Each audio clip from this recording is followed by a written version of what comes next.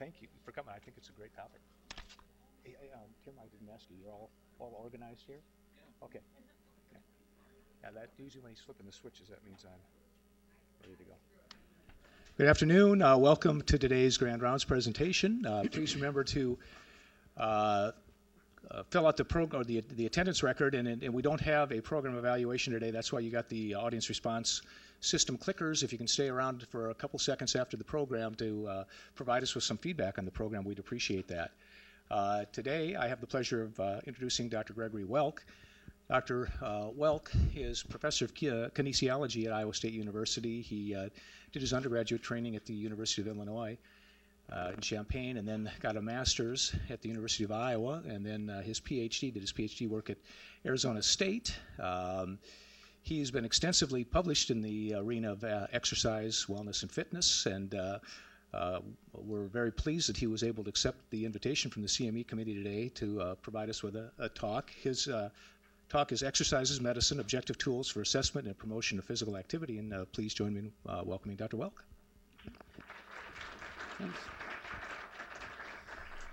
Great, happy to be here. I've been around Ames for 15 years or more, and really appreciate the chance to share some of what I do. And at the university, I'm not too far away from all of you here, and I really am very much interested in community connections and collaborations, and would welcome any further dialogue as appropriate. So yeah, the topic that I'll be speaking on is something that's a passion for me. So if I start editorializing too much, you'll have to apologize or accept my apology for it. So I get very excited about the topic and hope to share what's possible and some of where things are going with regard to objective tools. So if the subtitle Objective Tools for Assessment and Promotion of Physical Activity doesn't catch your attention, I'll be talking about Fitbits and various gadgets that are now widely used in research, and then also their potential for clinical applications. And the header title of Exercise is Medicine is also not a name that I made up. It's a national and international initiative designed to try to get broader connections of exercise into the medical care system. And again, that's where a lot of my passion plays in. So I'll first focus on an overview of Exercise as Medicine, and then cover the different technologies that have been available for monitoring physical activity, and start with more research grade monitors, move into consumer monitors, and then even move into new disposable patches that are now available for clinical applications. So that I think will be very new. Some of you might have heard of the various gadgets that exist, and a lot of medical systems are trying to figure out how to incorporate them into practice or how to refer people to them. But these patches are sort of designed with clinical applications in mind, and so they're really exciting. And actually, a colleague that I work with from this company is going to be here in Ames visiting with me on Tuesday, so there's even a chance for follow-up if people are interested or if there's a chance to set up a meeting.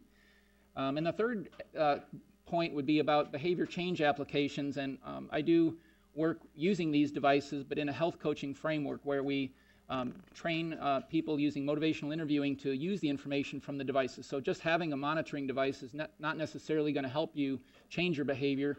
You sort of need to know how to take that information and use it and apply it. And so I'll have preliminary findings. These are from an earlier trial we did, and we have another study currently going on that we just finished in the fall, and we're starting another cohort in the spring. So we have a lot going on in this area.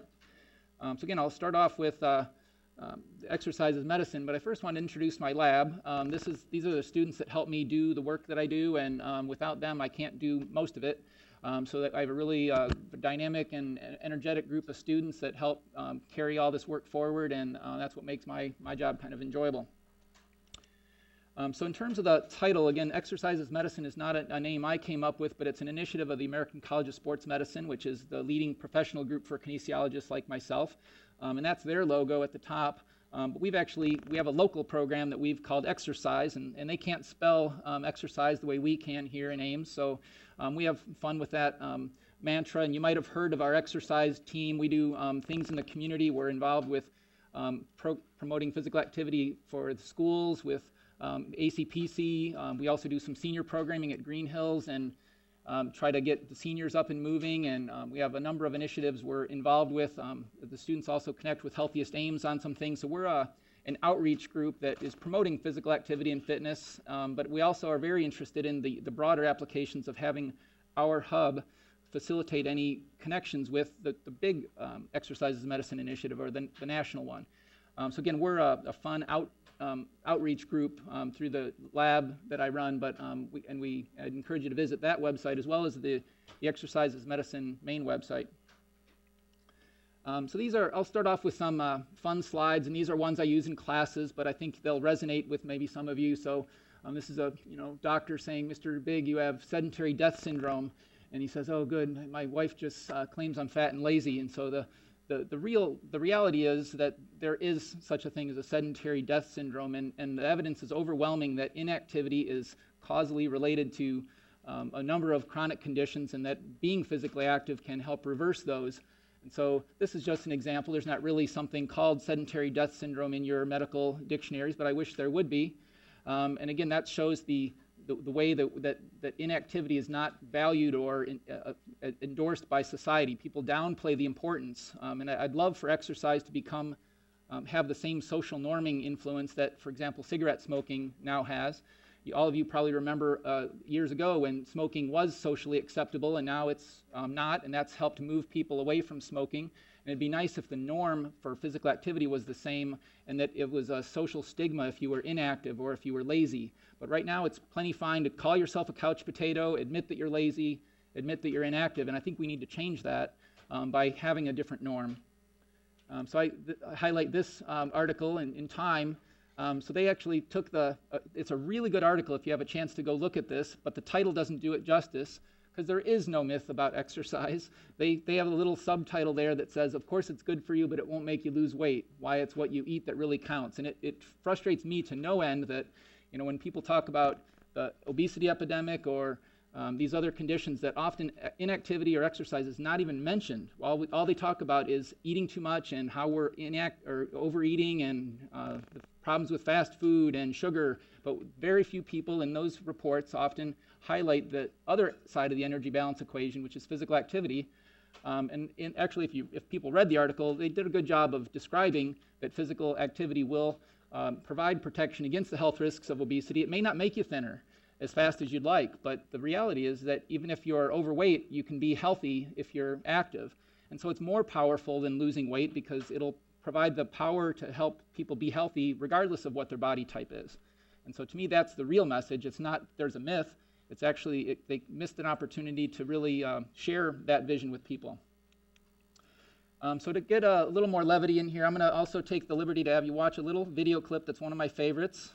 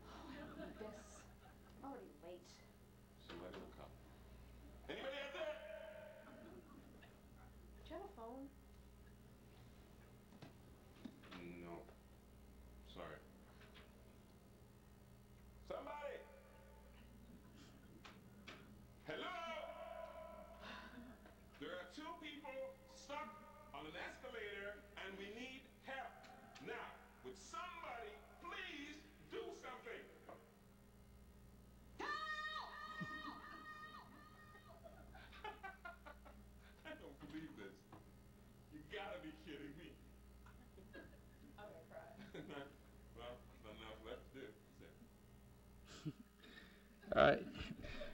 I can honestly say I've watched that about 100 times and it still makes me laugh. So I don't know. So, but the reality is that is pretty common. Would many of you agree? So that people would take the escalator instead of the stairs, and if you don't believe me, I have proof. So this is what you see at various places. There's this nice wide swath of stairway, and people will herd themselves like cattle to get on that small escalator. And I kind of buy into the fact that escalators do work because they help move you vertically, and that's a good thing. But the people movers in the airport are my bigger frustration, and I'd challenge all of you to swear off people movers for the rest of your life. Just say no. Just don't do it. Anyone with me? Just say no. And again, I think it takes the social norm to get people to stop doing that behavior. The perfect example, and I'll challenge all of you again, you might not see the people mover next, but next time you're at an airport, go look, and you'll see people walking on these people movers, and they'll say, "Oh, well, I walk while I do it too." Well, why not walk on your own? and walk faster, right? But how many of you are familiar with Des Moines Airport? I'm sure all of you, right?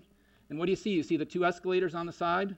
I'm the one that's walking up the stairs in the middle. You won't see anyone else do it, but I'm trying, right? So is anyone willing to, next time you're in the airport, walk up the middle, carry your bag, do a little weightlifting at the same time?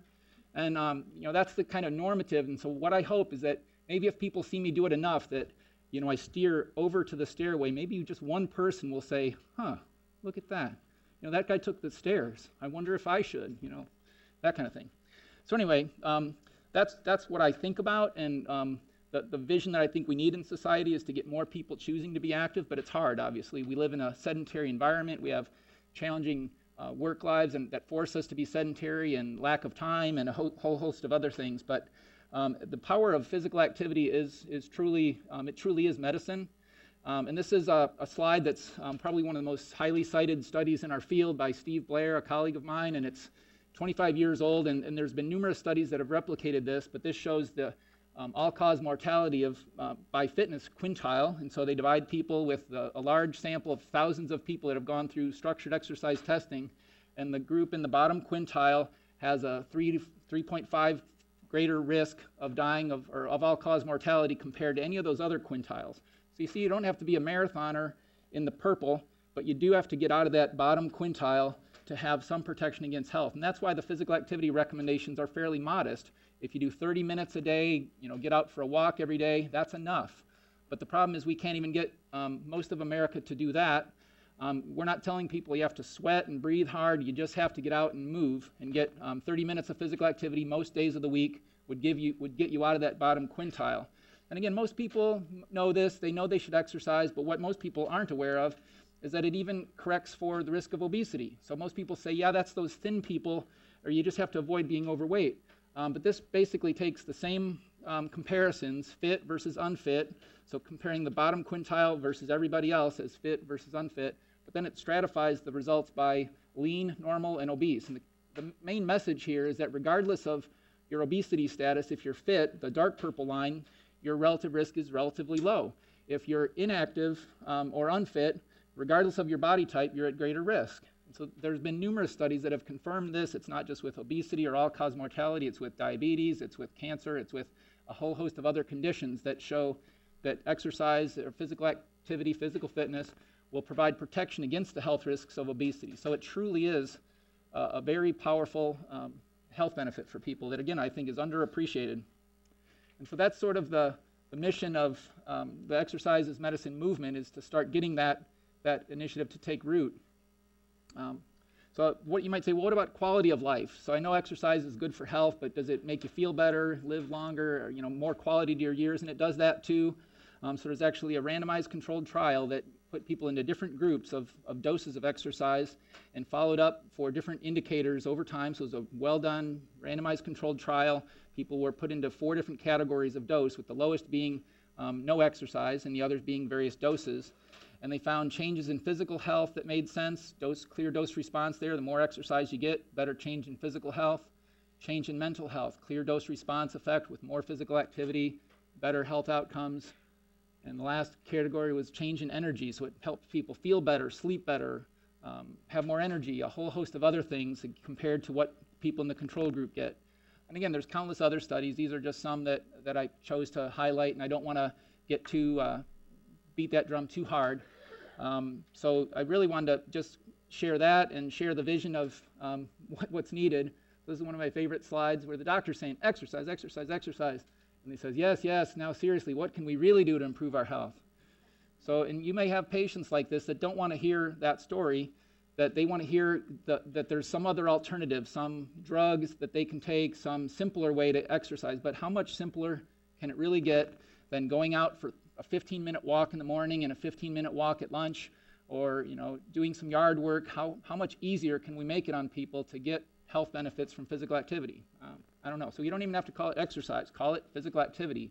And getting more people to move is really the key. So this is a propaganda from Exercise as Medicine. So they have a pair of shoes there, and they say, what if there was one prescription that could prevent and treat dozens of diseases, diabetes, hypertension, and obesity? Just, what if there was? And so the whole point of this, obviously, is that there is one medicine, and it's exercise.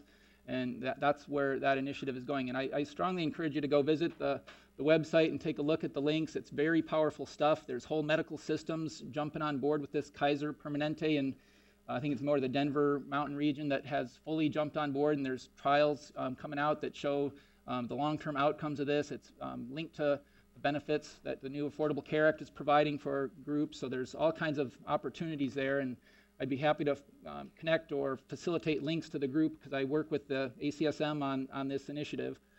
So again, that's my intro there. Within this, the real goal of Exercise is Medicine is to make exercise part of the vital sign. So in addition to other things that are tracked electronically in the medical record, ideally, it'd be great if physical activity could be included because you saw that there's powerful effects. So we'd want to have that tracked. We'd want to know, were people active in the last 6 months? Are they typically active? What's their general level of activity? And the questions can be debated. We can come up with some kind of question that could be included, but there's basic questions that could be included as to incorporate that construct into the EMR. And then the goal would be to have some reference of that by the physician to reference the need to be active as a reminder, because the patients will listen. So we just need to build it into the process. So again, I'd encourage you to visit exercisesmedicine.org, and I think you'll like what you see there.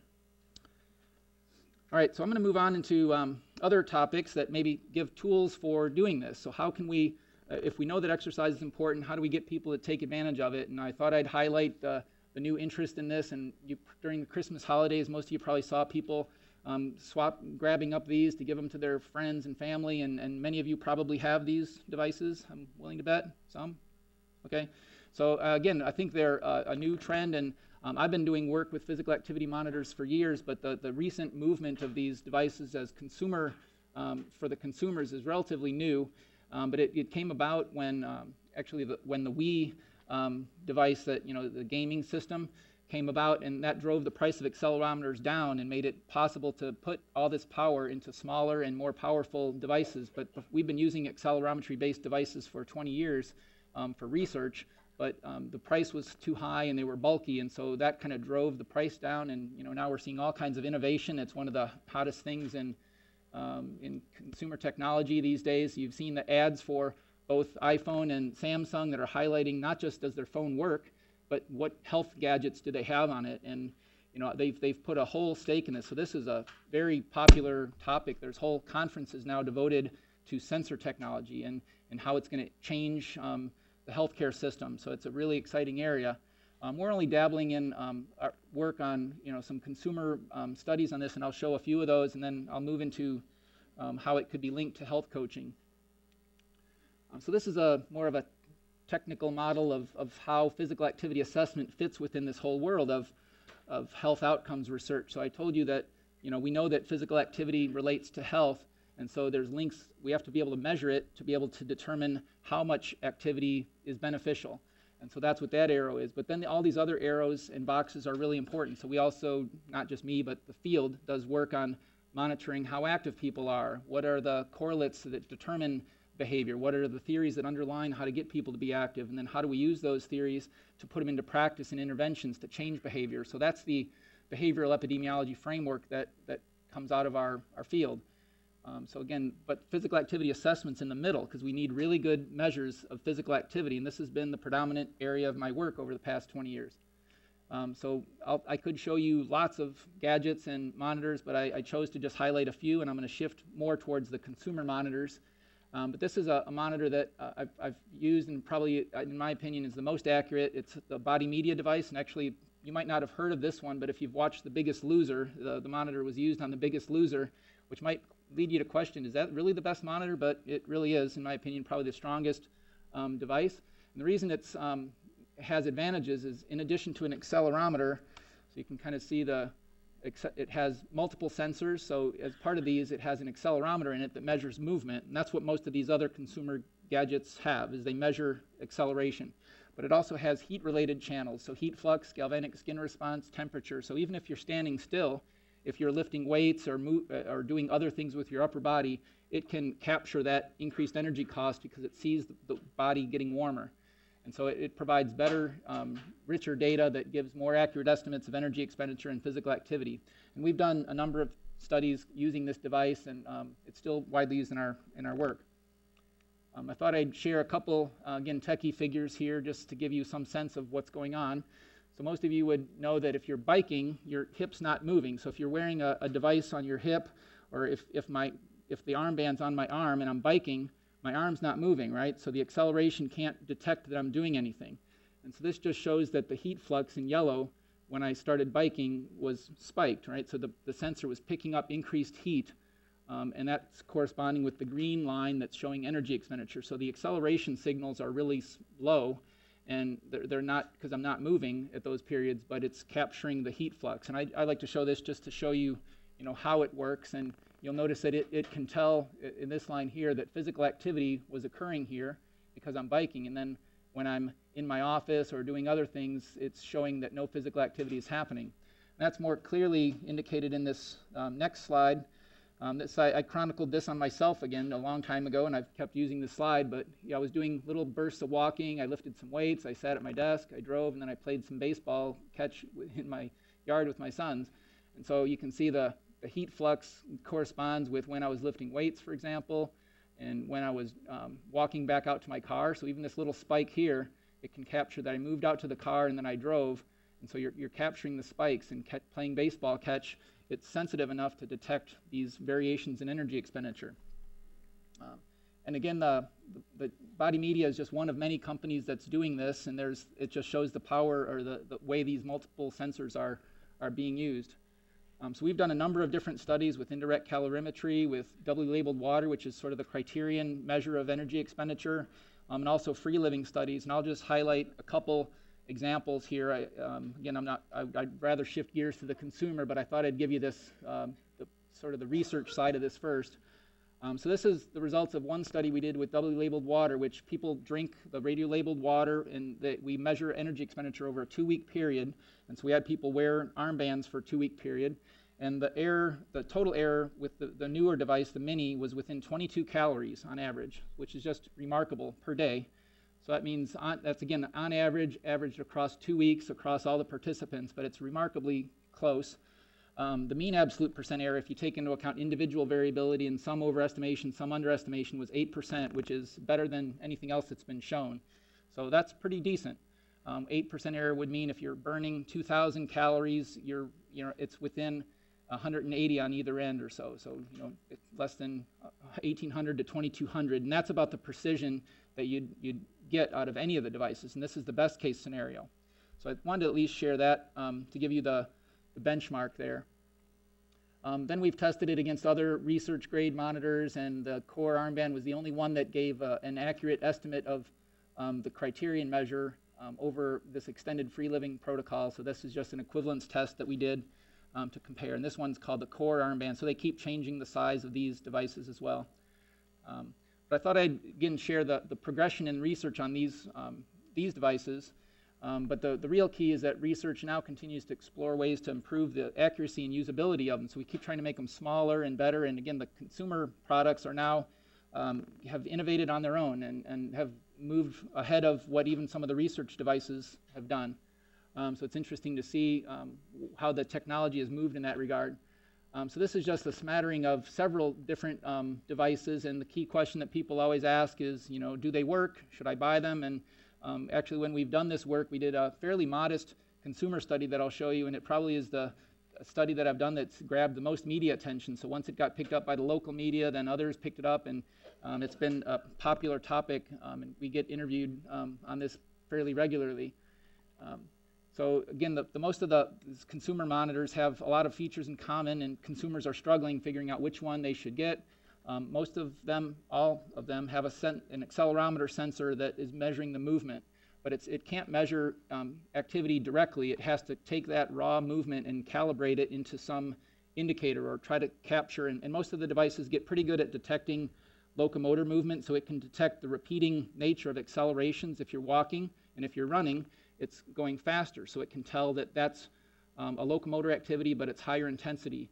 But that's about it for most of the gadgets. They can't tell if you're playing racquetball or tennis. They can tell that you're moving, and that involves some locomotor, but they would be less accurate for activities that you're doing with your arms or not moving about. So it's a good locomotor movement device, and most of them capture steps as well as calories or energy expenditure. But they also, some of them now are including inclinometers, which can tell if you're moving up a hill. And actually, some of them have gyroscopes, which most of you don't realize that in your cell phone you have an accelerometer built in. And there's gyroscopes that tell if the tilt of your phone. And so there's a lot of work now moving that a lot of the features that people are wearing on their wrist, we have all that technology in our pockets already. And there's a lot of movement now that's where a lot of this will go. And you've seen the iPhone or the Apple Watch has an interface to your phone, but your phone has an accelerometer and can do the same things. It's just that it's a convenient place for people to see their data and gives another way to display it. So there's a lot of movement in integrating with cell phones as well. But most of them have different functions and integration with smartphones. And this is a summary paper a group of my students did that compared these different devices, and we put it in a consumer-oriented journal, more of a fitness professional journal, because they get asked the question, which gadget should I buy? And so this is in a health and fitness journal, if you're interested in that. But most of the devices that we wrote in here are now not even commercially available. The study came out in 2014, and most of the devices have already been replaced by newer monitors. But in this particular study, you'll notice on the left we compared this armband monitor. So we included our research grade monitor, and we compared this array of different consumer monitors. And I don't want to get into the details of which one here, but the bottom line is that they all were pretty reasonable. The reason I use this slide is actually funny, because in our paper, more of a research grade paper that we also published on this study, we reported that we were pretty impressed with the devices, because most of them were within 10 or 12%. So our Criterion Better research grade monitor gave an error of 9.3, which is similar to what I reported before. But these other monitors that don't come from a research framework were decent, 10 to 12%. But interestingly, the media, when they pick up this story, they like taking this angle of, does your monitor really work? Or, your monitor has error. Well, of course it has error. Like, tell me something that doesn't have error if you're measuring something. So no device is going to be powerful enough to really precisely calculate every single calorie that you expend. So people have to expect that there's some error. And again, the novel thing was that we reported that the devices were pretty decent, and people should feel confident that they're measuring something, and that the real goal is if it motivates your behavior. But again, the media picks up on different things, and they like taking that angle. So that's right out of a story of our paper. But as I mentioned, the field's very dynamic, and new monitors come out all the time. And so this is a whole array of newer monitors that have now moved to the wrist. Some of them were on the waist before, but most of the newer monitors are on the wrist because that's where people want to wear them. And so you've seen they emphasize a lot of the features and the fit and even the fashion. So really the companies are struggling with, do I focus on making it more accurate, or do I focus on making it look better or have more functionality? And most of the emphasis is on the function and fashion rather than the accuracy. But again, if they're within 10, 12%, they're doing pretty good. But in this, we actually did a follow-up study of these devices. I'll show you quick little screen captures, but I'm not going to spend much time on it because you've probably seen the ads for all these and see them. But this is the Fitbit Flex, for example. It interfaces with your phone, measures steps, distance, calories. Also, a lot of these now track sleep. They do that really with detecting lack of motion. So I'm questioning the ability to really tell if you're sleeping or not, but it's basing it on whether it's detecting any movement or not, which may or may not be a good indicator. But this one also has it buzzes if you're sitting too long, which is kind of a new trend that they're trying to get you to sit less and move more.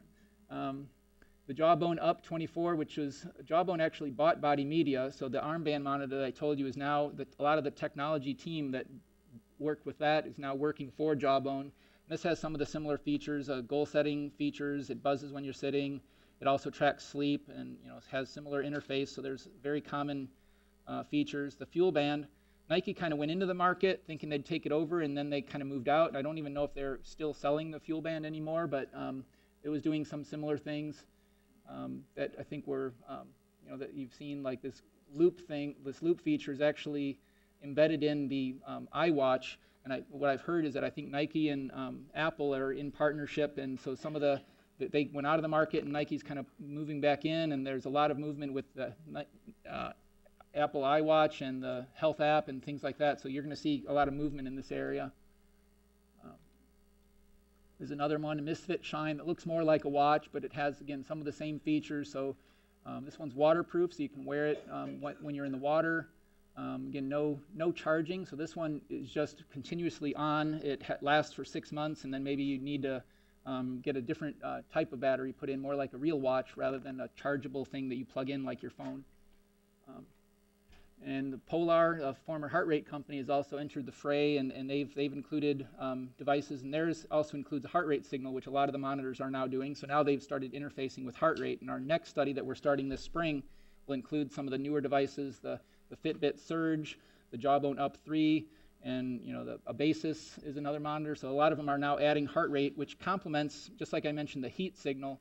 The combination of heart rate would give you that same angle of an additional channel that would provide a better estimate of energy expenditure.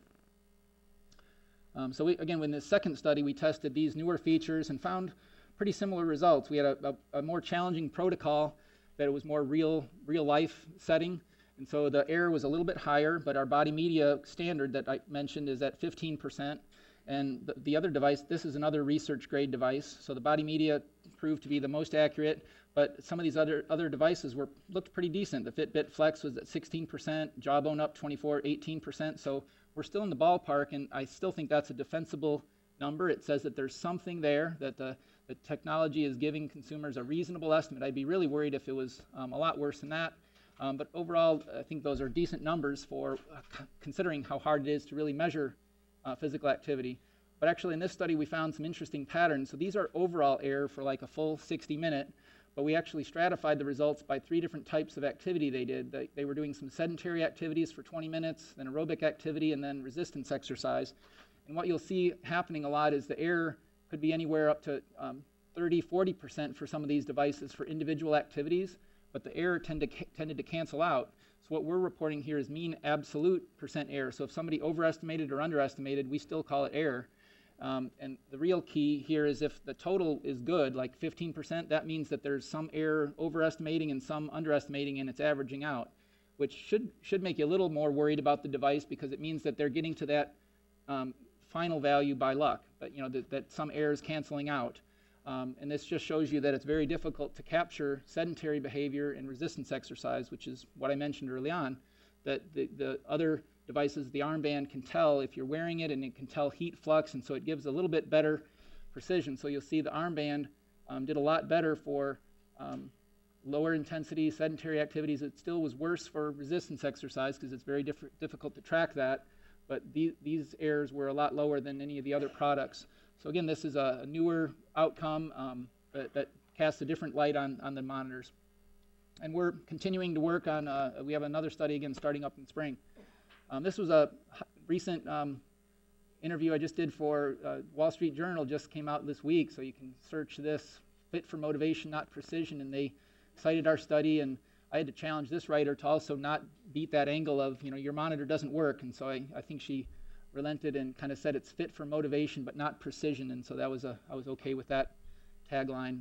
But these are what the monitors can do, and I think the focus really needs to be on their functionality and whether they work for each individual. So does it interface with their phone? Does it prompt them to be more active? And that's where the real work needs to be done, is do they motivate people, and can they be used clinically to help promote behavior change? And that's where we're sort of going in our next phase. But before I get into that, I wanted to show you some new frontiers in technology. So again, I started with research, then I went into consumer, and this is the third realm of disposable monitors. And this company has actually partnered with Body Media so that it looks like a fancy Band-Aid, which it is. It's a patch that goes on your arm, just like the armband does, but it has all the same channels. So they basically had permission from Body Media to buy that technology, and they did it in partnership. It's made by the same company that makes the Post-it notes that we use every day. So they're really good with adhesives, and they did a lot of work trying to figure out an adhesive that would stick to your skin for 7 days, and that wouldn't be allergic, that would be, if it got wet, it would be okay. And so they've got the best technology of an adhesive patch that could be worn. And it has the same embedded sensors I pointed out, and it's called Metria. You could search that if you like, but it's made by this company Vansive Technologies. And there's really promising links about how it could be used clinically. And again, the company is very interested in working on this, and I'd be very happy to start some pilots if there's interest here. So it describes that there's, again, multiple sensors, 25 different data types, 10,000 minutes of data over 1 week, and it's being disposable. It could be distributed to patients and mailed back, and then it literally just gets torn open, plugged in, and you have all the data.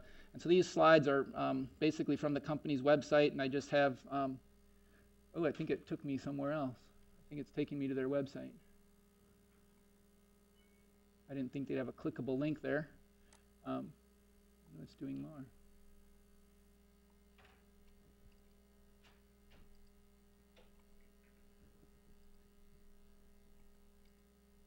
There we go. All right, so this is, again, the patch. So they talk about wearing it 24/7. It's designed for sort of week-long monitoring, which is a reasonable length of time to get a measure of typical activity from participants. Keep clicking down here. It tracks calories burned, activity level, steps, sleep duration. So it's just like these other devices, but it gives that interface for an individual, but also there's a clinical interface that would allow the physician or the office group to see what all their participants are doing. So this is what their vision is. They focus on assess, which is a baseline. You gain insight. Then, so after the person wears it for a week, then follow-up recommendations could be made, consistent with kind of exercises medicine guidelines, perhaps, where you develop a plan, and then you execute a plan, and then you measure progress by maybe having that person wear it again later. And so that's kind of the simple approach they took. Again, these are their slides, not mine. And they focus on, this is an example that they've even used this with this TV's Mission Makeover. I don't know if anyone's familiar with that. I'm not, but it's another one of these reality shows that it's been used, and those shouldn't really make you very impressed, but I think there is a lot of potential for this type of technology in medical systems.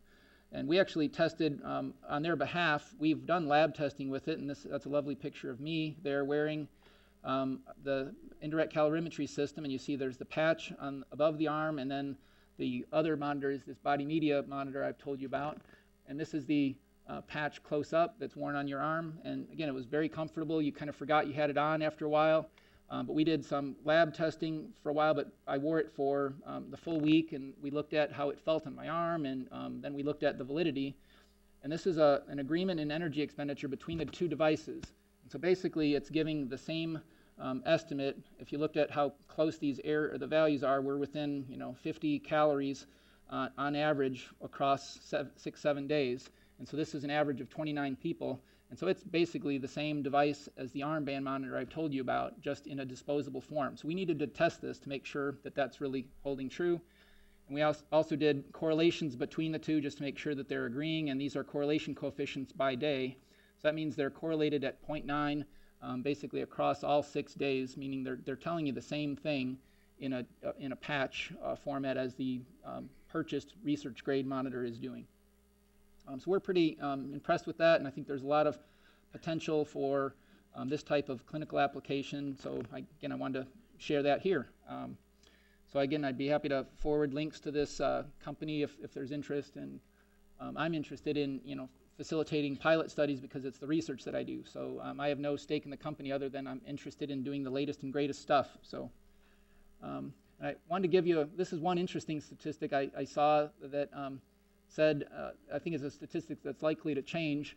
It says there's a poll of 353 doctors and primary care physicians that said only 15% of respondents said they had been asked by their patients about incorporating health data from wearable fitness trackers and apps into medical records. So 15% said that patients asked about this, and 85% said they hadn't. And I think this is going to be a growing trend as people get more and more data and there's more and more information. They're going to be coming to you and asking, is this working? And can I use this as part of my behavior change application? And is it working? So it might be a trend in the future. So the third component of my talk will be shorter, and this is about health coaching. So I already told you that people don't take the stairs, they take the escalator, and this is another favorite slide of a person that the dog wants to go for a walk, and they found a way that they didn't have to get out of their chair. And this is what we deal with, trying to motivate people to be more physically active. It's not easy. But we've done studies now using some of these consumer tools and incorporating health coaching with it to see if that would have promise. And so this, again, is the interface of this body media software or product. So they have a health coaching tool that we've been using over a number of years that shows the consumer, this is sort of what they see, but the health coach team, we can also see their data. So as they're wearing it, we can see their data pop up every day. So when they sync it at home, it's also linked to the health coach site. So they have to give our health coaches permission to see the data. And then when we do that, then we can provide feedback electronically and say, good job, it looks like you're wearing your monitor, and keep up the good work. It also has an associated diet app that they record their food, and so it would give calories consumed. You can look at calorie balance, and it gives feedback that they're on a weight loss trend. And so this is, again, the consumer interface of this tool. Again, I pointed out that it was, this is right off of their website. They show these two people wearing it to track sleep, and it was used on The Biggest Loser. And but Body Media has put more of their emphasis now, or again, they were bought by Jawbone, and this particular device is not going to be sold anymore. And so they've sort of have partnered more with Metria as their next generation of work on with this armband type patch device. So there's going to be room for innovations in wrist-worn devices like the Jawbone or the Fitbit or any of those other devices, but also I think with these patches in the future. See the next. So I wanted to share, these are findings from our first health coach study that we tested this product, and we did a randomized controlled trial where we took obese people and we randomized them into 3 different groups. So the one group is called the Bonsante group, and that's a standard diet weight loss plan where they meet with a dietitian and they follow a diet prescription. It wasn't traditional health coaching per se. Now we've moved into real health coaching with motivational interviewing. This was more of a structured diet counseling approach. So people got weekly meetings with their dietitian about nutrition, activity, behavior modification. The self-monitoring group just got the armband, so we call it the SenseWear armband. So SWA stands for that monitoring technology. And there was minimal health interaction. They met like 2 or 3 times with their person just to learn how to use their device, but the person tracked things on their own and used that interface I showed you. The third group got both. They got the Bonsante training and the armband, and you'd expect this group to do the best. We did. We really didn't see a statistically significant difference between the groups. So this just shows we had about 30 participants per group, similar dropout in the 3 different groups, and about magically 26 people in all 3 conditions at the end. The overall result showed clinically significant weight loss of about 1 pound a week in all the groups, but no real difference between them. So the Bonsante program worked. People lost about 1 pound a week. These are in kilograms, so it was an 8-week program. So they lost about 4 kilograms in this group, about 4, and the combined group got a little better, but it wasn't statistically significant. But our take from this is that the armband and personal tracking does pretty good on its own, and it's a lot more cost effective than having a one-on-one RD telling a person what they have to do. The combination, I think, is where the action would be, and that I think there is potential to enhance the effect with guided behavior change applications or motivational interviewing or prompts, and there could be different doses of that. Our current model is an 8-week coaching framework that is building on this, and we're giving all the participants a monitor, and then we're letting them actually choose whether they want to pursue a diet goal, a physical activity goal, or weight loss goal.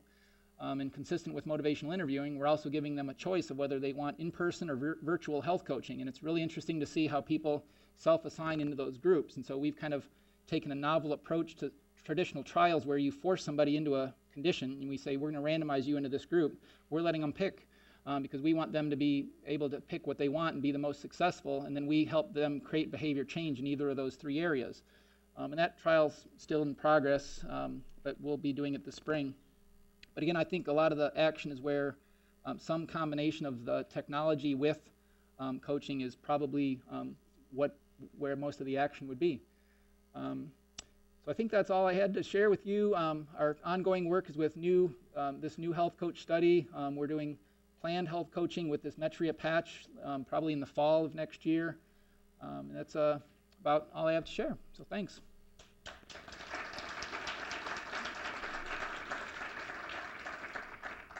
Happy to answer any questions. Yep, Selden.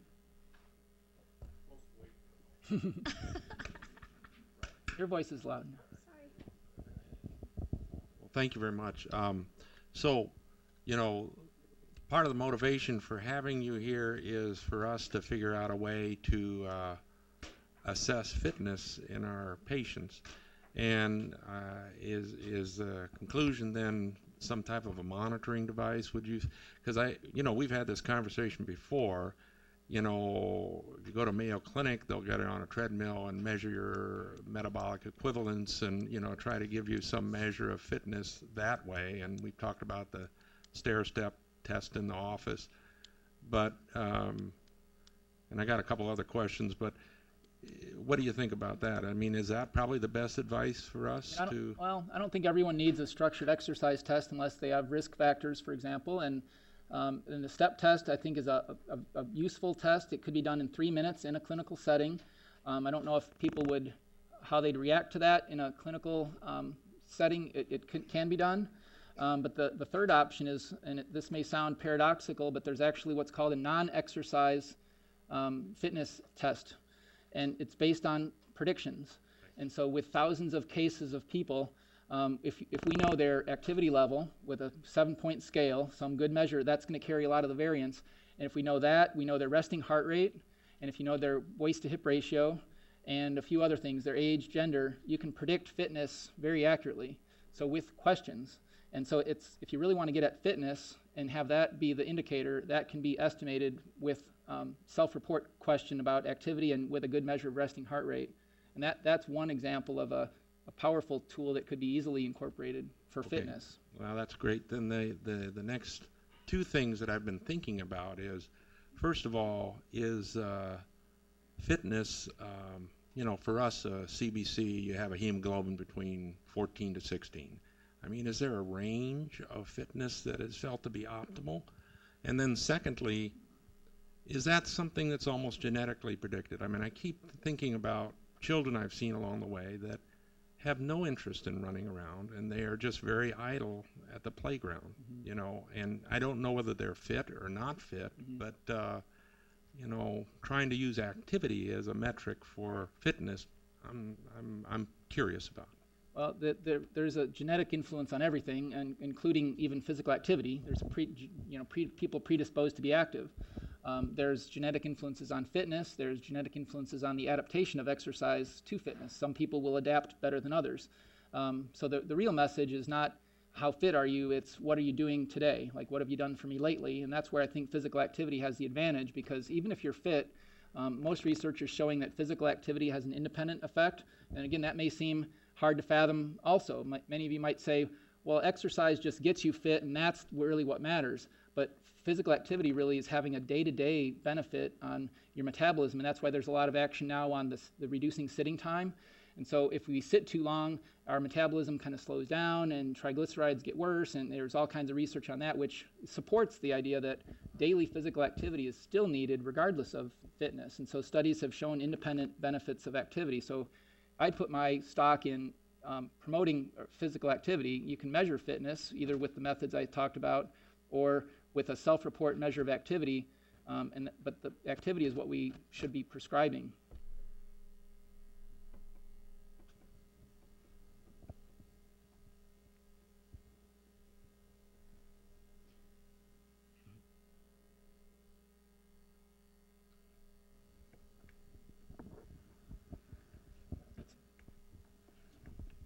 Looks like I've answered all your questions.